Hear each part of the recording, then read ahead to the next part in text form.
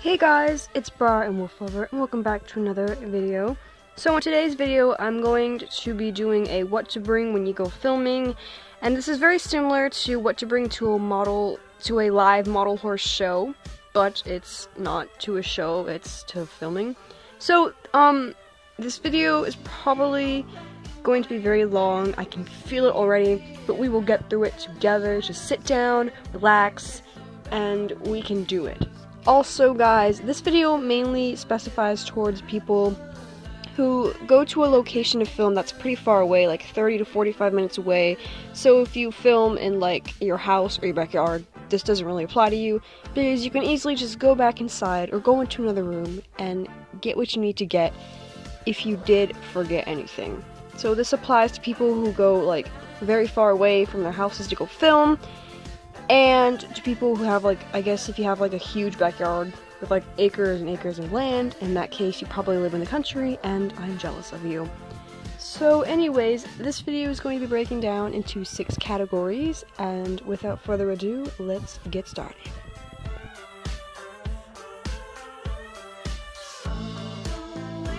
So obviously you want to bring your camera and you want to make sure your battery is fully charged. You can also bring more than one battery if you feel like you're going to need one. Make sure that you keep your battery out of the sun because it can overheat and not work properly, so keep it under some shade.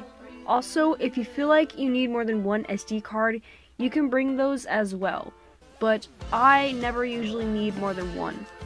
For your camera, it's important that you clean your lens before filming, just so the picture is clearer. What I like to use is a cloth that my dad uses to clean his glasses. It works great and it doesn't harm the lens. You can easily bring these along with you in your pockets.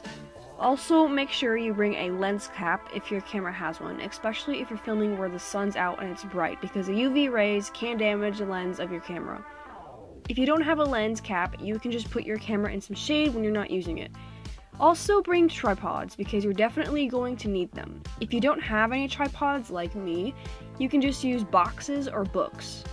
Now on to packing all of your camera equipment. You can use a camera bag, which they pretty much sell anywhere, but since this is for my other camera and it's too small for my Canon, I have a separate bag for my camera equipment. It's smart to pack all your camera equipment in one bag, that way you're not going through the other bags trying to find what you need. Now for your script. Bringing a script is obviously very important. You can either type yours or write it down. I like to do both. If you type it, you can easily print it out and bring it with you when filming. If you want to go the extra mile, you can buy some sheet protectors and slip them in, put them in a binder, and you're good to go. But if you're writing your script, you can just take your journal or notebook with you when you go filming.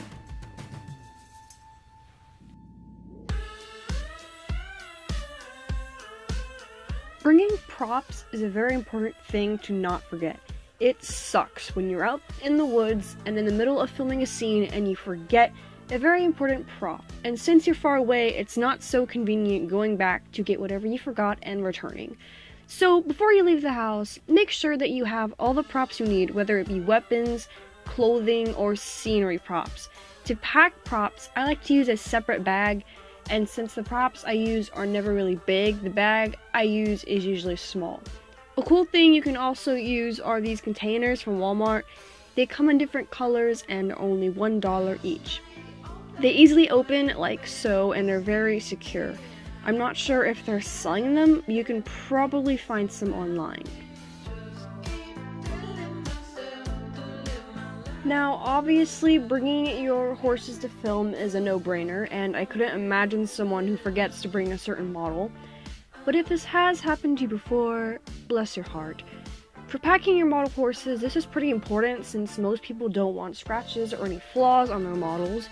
But if you're one of those people who don't care, I guess you're a rebel. I always used to pack my models in clothes, but now that I have pony pouches, I am definitely going to use them.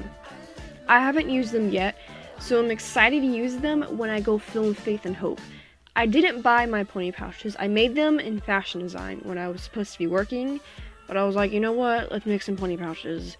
And they're simply made out of fleece, thread, and Velcro. I would show you how I made them, but I don't have a sewing machine at my house, so I'm sorry, but there's probably some tutorials on YouTube. If you want to buy pony pouches, Breyer sells them on their website, and they come in different patterns and sizes, so I'll put a link to their website in the description. To protect your models on camera, you can use filming boots, which protects their hooves. I made a tutorial on how to make them, so if you want to check that out, I will also put a link to that video in the description. Okay, on to clothing. Clothing is really important when you go filming. If it's hot outside, the best thing to wear is a light shirt, like a tank top or spaghetti straps, and light colors like white. You can wear shorts, but for me, my location has a lot of tall grasses and pointy bushes and stuff like that, so my legs get all scratched up and start to itch and become irritated, so I have to wear jeans no matter what. For shoes, don't wear flip-flops. Unless you're filming at the beach or someplace like that, then don't do it. Instead, wear boots or tennis shoes. I usually like to wear my combat boots just because they're easy to wander around in rough terrain and they protect my feet. If it's cold outside, wear clothes to keep you warm, like jeans, sweaters, long sleeve shirts, hoodies, boots, and so on. If it's really cold, then bust out the gloves, scarves, and hats. But remember, if it's too hot or too cold, then it's probably not smart to go out and film because we don't need anyone getting a heat stroke or hypothermia. So when in doubt, don't go out. That was really terrible. If it's raining or misting outside, then you would wear a raincoat, some jeans, and boots, and bring an umbrella, but obviously if it's pouring outside, then why would you go film anyways? Now last, but not least, is food!